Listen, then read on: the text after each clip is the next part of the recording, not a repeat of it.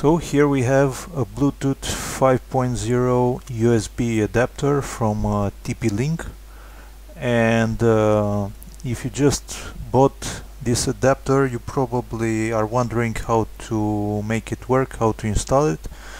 So by default, when you plug it in your computer, if you're using Windows 10 or 11, Windows will not install the device right away, so it won't install the drivers.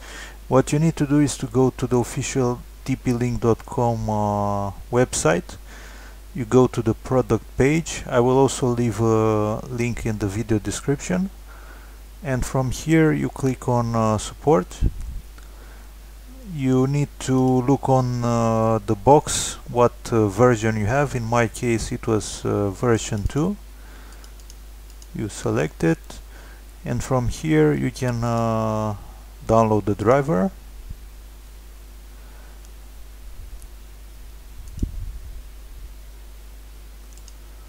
Okay, and you'll notice setup.exe. You just unarchive this file, click on setup.exe, and it will start to install. And after that, when it's all done, you will see in Systray Bluetooth devices.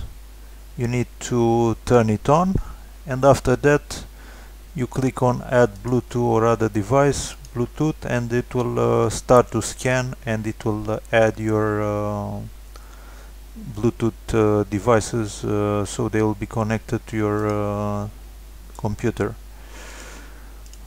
Alright, so this is how you can install this TP Link Bluetooth adapter UB5A.